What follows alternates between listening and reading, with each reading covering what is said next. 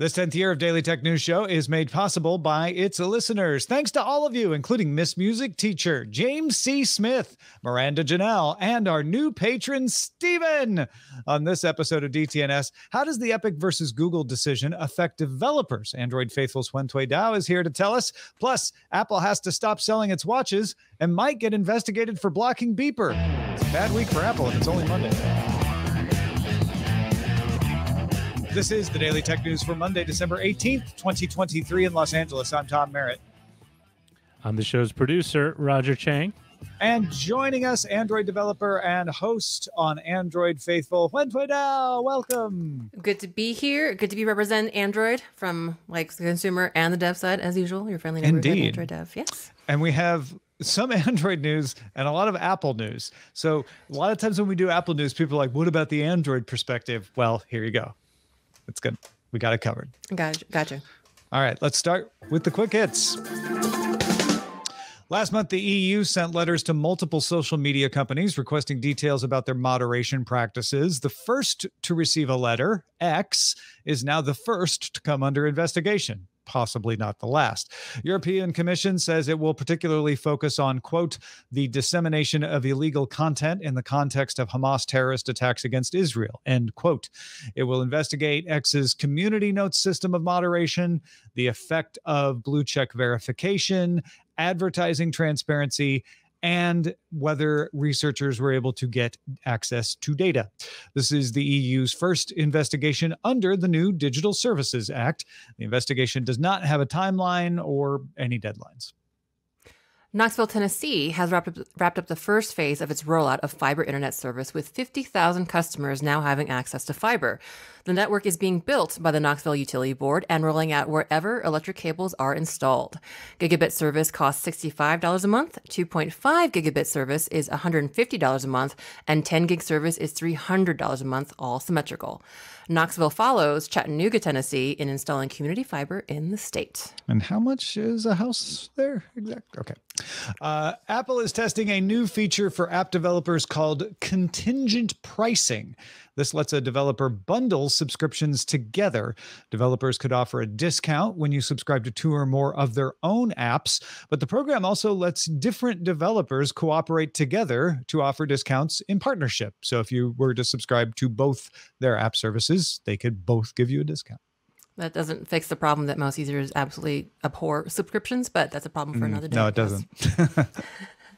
Adobe and product design company Figma have called off plans to merge after investigations by regulators in the EU and UK. Adobe will pay Figma a $1 billion termination fee. Regulators worried that Adobe would abuse its monopoly position in the market if allowed to acquire the fast-growing Figma. The UK would have required Adobe to divest assets, source code, and engineers in order to approve the merger. And scientists from MIT and University of California campuses say they have worked with a company called AI Zip to create a process where a large AI model can create smaller, more specific models without needing human intervention. You do have to have a human start the process. They're not just going to go off and do these. But you just say, make this model, and it can make the model. Those kinds of models are called tiny MLs. They're designed for specific purposes like hearing aids, like working on a hearing aid because they're small, they can be on device, or sensors like wildlife tracking, etc. All right, this is a big one. Apple says it will halt U.S. online sales of the Apple Watch Series 9 and Apple Watch Ultra 2 starting Thursday, December 21st at 3 p.m. Eastern Time. So that's the online sales. In-store sales will end on December 24th. And after that, the Apple Watch SE will be the only watch you can get directly from Apple.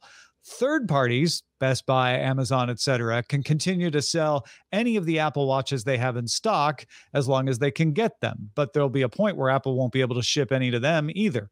A medical technology company called Masimo has accused Apple of violating its patents related to the oximeter, the blood oxygen sensors on the watch.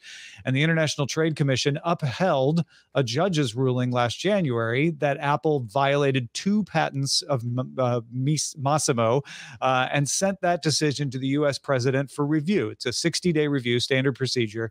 If the president does not veto the decision, Apple will be prevented from importing any watches that use that sensor. So the two watches we mentioned, the Series 9 and the Ultra 2, as of December 25th.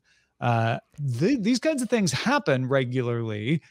In the sense of people will go to the ITU will rule in their favor, but they often happen around older products that really aren't selling that well anyway, or they get appealed fast and they get overturned, or et cetera.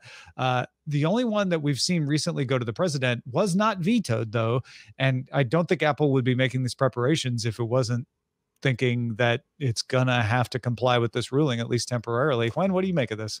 I mean, this is it's not great news for Apple, especially considering it's their flagship series. I mean, it kind of just drives, and I'm just a poor developer over here, but it is interesting kind of the state at which this is in and how we're seeing it. I mean, just don't try to buy any flagship Apple watches after Christmas sales. But I think it is interesting. It does seem to fit the zeitgeist, at least as far as, again, just a developer can tell from kind of like where, government and regulators are kind of feeling about, big companies and things like other things that we might talk about later, and kind of like having them, anti-competitive practices, monopolies, and good old patent system, adherence. I think it makes sense. And I think it jives that, things like this are just kind of normal these days. And we're trying to kind of figure out, I guess it just seems like, I don't know. I don't want to say like a trend. That doesn't sound quite the right way, but it just seems that like regulators and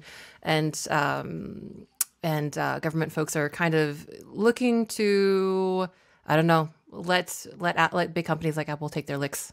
So I mean, I would be surprised if they actually vetoed the decision, just from observation. But yeah, no, that's interesting. It's an interesting point because the ITU itself is fairly uncontroversial. It doesn't blow with the wind. So it just looks at the patent and says, yep, that's the patent, or no, that's not the patent. And then the rules kick in from there. I think you're absolutely right that the president is certainly under the sway of the winds of public opinion and the anti-company thing. So I would not expect them to veto it. I do think it's interesting that Apple is not doing workarounds for this already. They've had since January to prepare for that. And a lot of times that's the other thing you'll see. I've seen Samsung do it a couple of times where they start shipping a version that gets around the patent, especially if it's a software thing. In this case, you've got a little bit of a hardware redesign as well, so that makes it trickier. But I would expect Apple to do that. They say they're pursuing technical remedies to this. And Apple also has 2 patent lawsuits against Massimo. One filed in 2020, one filed in 2022 that are working their way through. So I expect that they will try to use that as leverage against Massimo to try to force a deal, although they've had that leverage and it hasn't worked up till now. And of course, Apple will appeal this and say, no, our implementation of this doesn't violate the patent. Look again. Yeah, that's the thing. I mean, like with the hardware, that obviously it's a much of a bigger move to, retrofit, recall, or that, like, remedies for hardware are a lot harder than software. Software is kind of easier either way. It still costs them money to do any software remedies, but the hardware is just as it is. And I think, to give Apple credit, they are, at least saying that they will fully support, any of these devices out in the wild. You won't have to worry about, being left with a unsupported device. And I guess that does lead to it. It's Apple, and the Apple Watch is kind of like, they basically are dominating the smartwatch space. So I think between their market position and all that lovely capital they have to play legally, I feel like it kind of might behoove them to just kind of wait and see if they can get an appeal through. And to be fair, they don't really have a lot of competition in any real competition in the smartwatch space. People are, if they can't buy their flagship Apple Watches in Christmas sales, they'll just wait to, whatever the next opportunity is. I think that they're in a good enough position to kind of wait and see how it goes. And hopefully they won't have to do the more expensive remedy of hardware. And, they like patents. Big companies like patents. So it's just more whether it kind of ends up flipping on their side when the coin finally stops moving. Yeah. mean, So. you'll probably be surprised. It'll be easier to get an Apple Watch than you might think after the 25th, because there are a lot of them in stock at Best Buy and Amazon. I'm sure those companies are stocking up right now. It'll be weird to not be able to go into an Apple store and buy one and have an Apple employee go like, why don't you head across the street to Best Buy? Maybe they probably have one on the shelf over there. And Larry in Atlanta asked a good question. Couldn't Apple just pay the royalties? Like, why not just pay the royalties? Usually that's not just because they don't want to pay the money, because this is costly to go through this fight, but because they don't want to encourage others to come at them either. So they want to make it as painful as possible for you to sue them. All right, on to our next governmental intervention in Apple's business. A group of 2 U.S. senators and 2 U.S. representatives, one from each of the major parties, have requested that the U.S. Department of Justice investigate Apple's attempts to block the Beeper and Beeper Mini services from interacting with Apple messages. And if you've been following DTNS, you've been following this as well. Android Faithful has been covering it as Absolutely. well. Beeper has countered at least 2 efforts to block its service. They are trying to let an Android user use Beeper Mini to get end-to-end encrypted messaging from Apple Messages, originally without even needing an Apple ID. In the latest workaround, you do need to have an Apple ID, but you can still do it, except Apple seems to be blocking around 5% of the cases. And now at least Congress people feel like it will be a good notch in their corner to see it like they're fighting Apple, and they're asking the Department of Justice to investigate. That doesn't mean the Department of Justice will look at this and see that they have a case. Yeah, that's always the kind of thing. I think that, in a sense, when you first hear that, like senators are taking interest or the government's taking interest, especially as someone who's probably on Beeper's side of the case, it kind of feels, there's a sense of confidence that does arise, but at the same time, it does more feel like a notch in the belt and like, oh, let's just hop in on this, again, anti-competitive, antitrust campaign. And I always worry because of the, there's not a lot of engineers in Congress. And so there is a lot of nuance to the story. And obviously we've been covering it. I've been updating Beeper because I have a little bit of skin in the game. So I do think it's interesting. I honestly, to be a little bit skeptical or cynical, I do think the attention and the press is good. I don't know what lawmakers can actually do in this case, because it's still, I think there's a lot of nuance to this, and we'll just kind of have to see how things shake out. But we did have Eric Mijakovsky, co-founder of Beeper, on the show like 2 weeks ago, and I will say at least that it from a consumer perspective and a user perspective, and as someone who just has it installed, it does seem like it's an uphill battle, right? When will Apple ever allow this to allow Beeper to exist, especially since they're basically more or less paying off of, Apple servers. So there's something to be said there about, hey, you're stealing or usurping our server time, which, again, multi-billion-dollar conglomerate, doesn't really matter. But also that, it's their protocol, it's a proprietary technology. What right does anyone have to reverse engineer it? Although I think a couple weeks ago, Cory Doctorow on Twitter/X had a really good, take on it, in that, well, a little company called Apple reverse engineered, Microsoft Office proprietary formats, and we're able to make, their suite of Office products, pages, numbers, interoperable. And it's kind of weird. And I think it's always like, there's always 2 sides with technology, especially when technology comes to business. As a developer, I feel like oftentimes we tend to live in a little more idealistic space, especially those of us that work in areas where open source, interoperability are kind of a thing. And you kind of get the sense that interoperability and providing more choices for users is an inherent good, is the inherently right thing to do. But that often runs counter to, it's dang business. They have specific drives, they have their own specific strategies. And in our, for better, for worse, capitalistic society, that's kind of just how it goes. And you can't necessarily blame a company for wanting to, meet their fiduciary responsibilities to their stakeholders. So I think it's really interesting. And I think that if you want to look at it really, positively, the press is good, having, senators and people that ordinary mainstream folks that aren't kind of inundated in the stuff that we are, pay attention and draw attention to it is good. And I do believe that Beeper is fighting a good fight, in that interoperability is probably a good thing, and just at least putting pressure on. But it does feel just like piggybacking on the cool thing. It's like, oh, what are the cool kids like, hopping on? Oh, well, Beeper and picking on Apple. So yeah. I mean, I think Beeper's right, because I've heard Michikowski say this, that, their best bet is public pressure. Yeah. And so getting a couple senators and a couple representatives across party lines to come out on your side doesn't hurt in that effort. And that is kind of their best bet.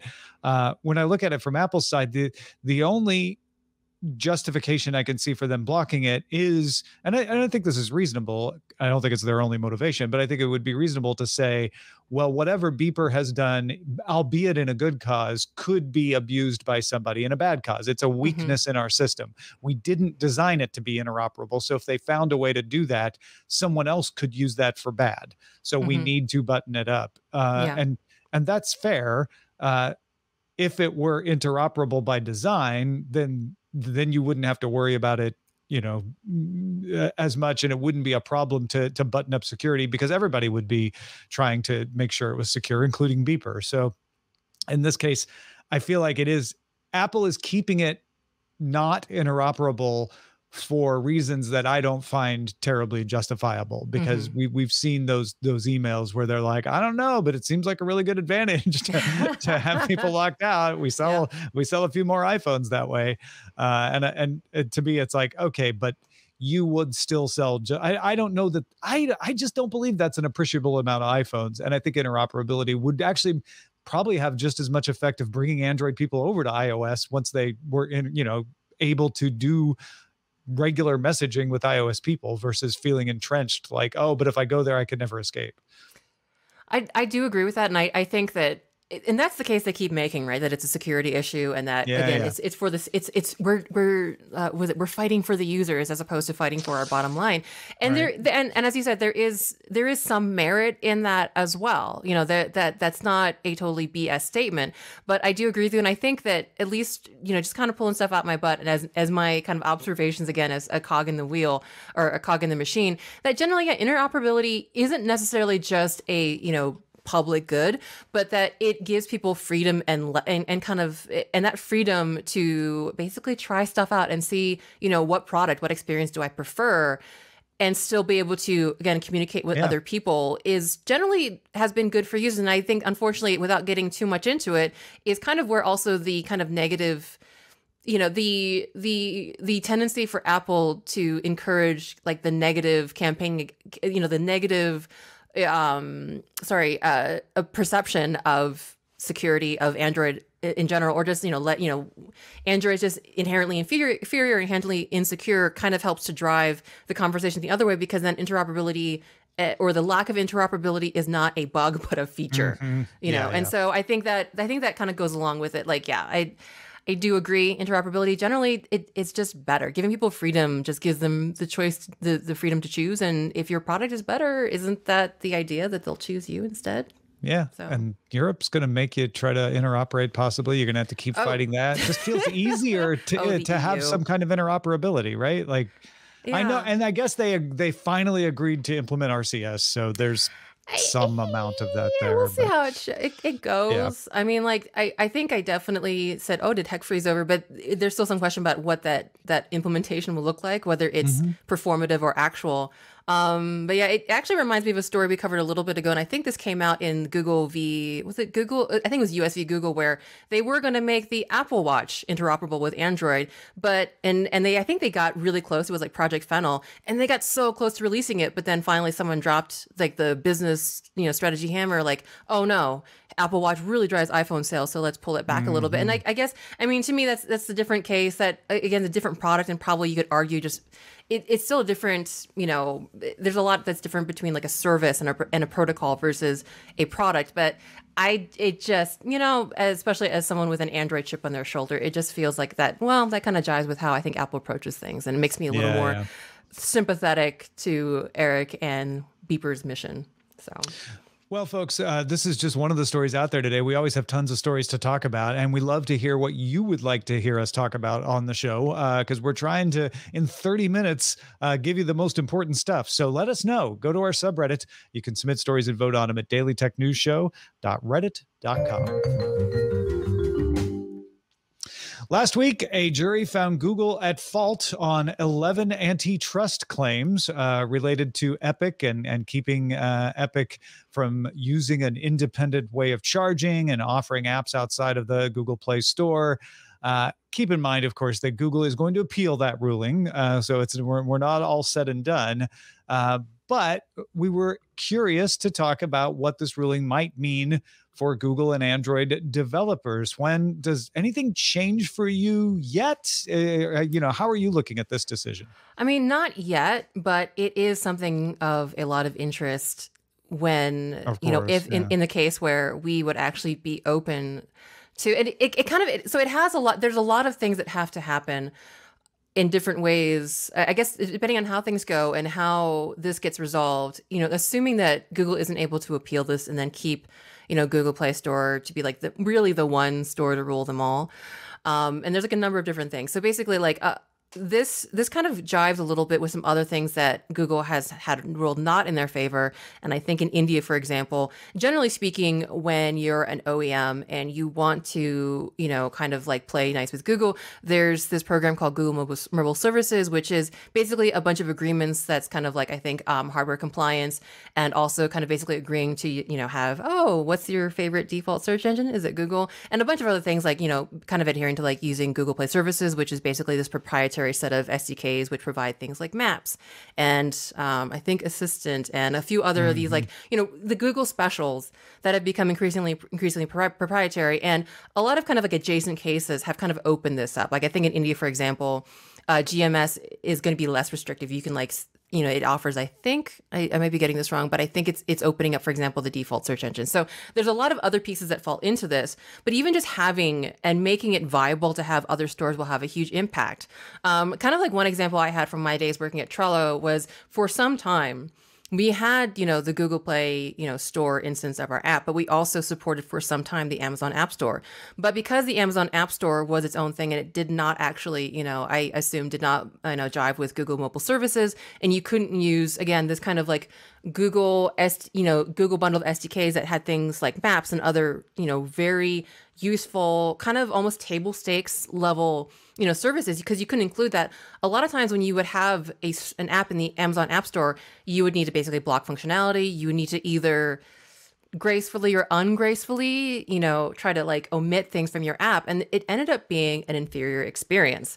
And not only that, not only was that app more, an inferior experience on the Amazon store, it also was just more load for us to, update, making sure that it actually ran. And so it's really interesting because and I think this actually lends to, this kind of practical experience lends to the idea that, even as much as Google is insisting that they are competing, in all practicality, for us, like for example, we just totally ditched our Amazon, Amazon store version after all, because it wasn't practical for us. And even though, even though there wasn't like, kind of underhanded way of doing this. That's like the practicality of it. And that's like kind of like the actual, pragmatic, or end result of having this much power and having so much proprietary and so much locked into the Play Store. So I would like to see that if this does not get appealed and things open up, that this kind of forces their hand into making other app stores not just available, but more viable as experiences. And that's like true competition, right? Being able to have your app in other stores. And I mean, like between that and then also kind of like our experiences as Android devs and the big kind of cloudy nebulous that is the Chinese market in terms of Android, and even just being able to have like full experiences. And something that kind of I kept thinking about also is that the Play Store itself, is not a dev's best friend. And, as an Android dev, I chose this platform because I'm like a big engineering nerd. I like the idea of like openness and interoperability. And I think to give the Android OG engineering team credit, they wanted to create an open platform. But again, that comes into, a little bit of, conflict with the business side. And that's kind of actually what Google Play Store has felt like as a developer. So a lot of times, in terms of the platform itself, the engineers that we talk to, DevRel, like our day-to-day life experience as Android developers, it's very open, it's very family-like. There's a lot of like kind of give and take. When it comes to the Play Store, it honestly feels like a wall. Like you may hear stories about, because the Play Store has just an incredible, millions and millions of apps, there's very little human intervention possible. So a lot of times in Play Store, you might get caught by, a review policy where you're like, oh, by the way, your account is suspended and there's not a lot you can do about it. And there's very little human intervention. It's actually frightening. I think in the last 5 years, I've had tons of like other dev friends in our community kind of come across and say, hey, does anyone have a friend in the Play Store like division? Like we need help. And so in that sense, it stops being the open user/developer friendly platform into the very, monolithic, unfriendly business side. Well, that's like Facebook, YouTube, et cetera. Exactly, If you get suspended there, good luck trying to find a person. Same luck. Sort of thing. And I think it's weird because it is the business side of it, and it is like maintaining this monopoly. A policy that I really absolutely just totally hated that came out recently was that if you are a independent developer, so if you're just someone like me, and I'm currently unemployed and I want to start building my own app, the current requirement is that all new personal developer accounts, in order for you to release your first app, you have to have 20 beta test your app for 2 weeks. Oh, wow. And the reaction that I got to that to most of my dev friends was like, well, that's basically killing indie devs. And I know that sounds and that's the kind of policy that tends to come out of Play Store a lot. Like there's pressure on them to increase security and privacy, to reduce malware and bad actors. And so there's a lot of pressure on them, especially now as a 10, almost 15-year-old, entity, to grow up to, hey, like, Apple doesn't have these problems. They have a walled garden. So it's starting to kind of, the feeling is that we need to shift to being more adult, to being more secure. And so in my opinion, a lot of these policies are coming out of that. But again, this is a policy that hurts personal dev. It is really hard to find as a personal dev, like one person, 20 people to test your app for 2 weeks. And then you can actually, and that kind of, again, runs counter and afoul of the original, like, fun, open, interoperable, like, bootstrapping feeling of the Android platform. It's like there's no security gate, but there's a huge like speed bump, and you're driving a very low slung 1985 Toyota, and you're not sure if you're going to make it over the speed bump or not. Yeah. And so everybody else is in Land Rovers as they fly by you. Yeah. There's nothing we can do because really Google Play Store, if you want to make money as an Android dev, that's where you're going to be. And that's where, again, and that's if you use Google Maps, you have to be on Google Play services. So what I would like to see is that this to not be appeal, and for there to be an actual examination of what all this means, and to actually, I don't know, if anything, for Google to just be straight on, okay, here's where the platform ends and here's where the business begins. And, and for it to be, I don't know, just give developers an actual choice, because these are not choices. Like these are not choices. And I think you pointed out very, very correctly, and folks should pay attention to this, that it's not just whether there is a decision, whether it's by regulation or this court case, that Google has to allow third-party app stores. It's also, can apps use Google mobile services? Can apps use Google Play services? And if so, with what restrictions versus somebody in the Play Store? That's more important than just letting there be a third-party app store, it seems. Absolutely. Like. And that was always a thing. I think I remember the week that Google Maps became a proprietary SDK rather than an open API. And that felt very un-Android-like. And that, and again, like, they can say that they're competing, and they can say that that there's no, monopoly of the Play Store.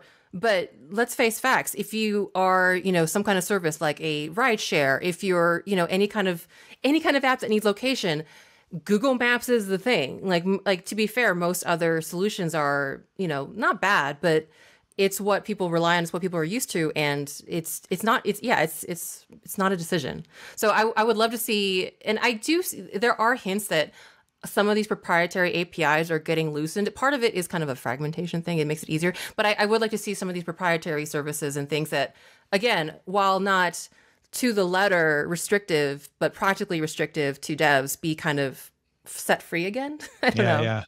Free the Google Maps. whether they win or lose the case, there is going to be pressure for them to change behavior. So something is probably going to change. We just have to wait and find out what it is. One great place to find out what is happening in this sort of situation is Android Faithful. When I know you're doing that and lots of other stuff, where can folks go to find out what you're doing?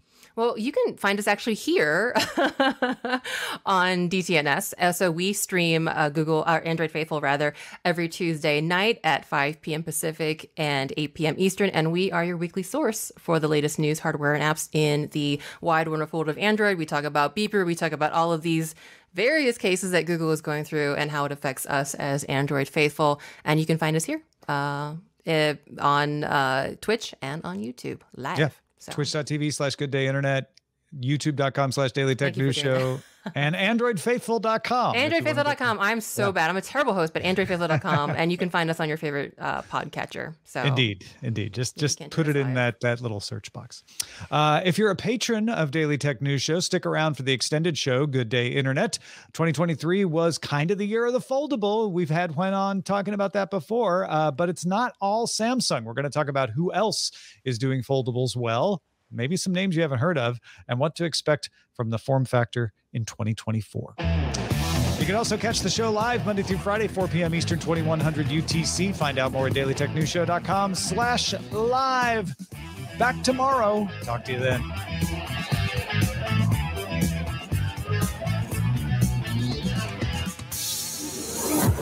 This show is part of the Frog Pants Network. Get more at frogpants.com. Diamond Club hopes you have enjoyed this program.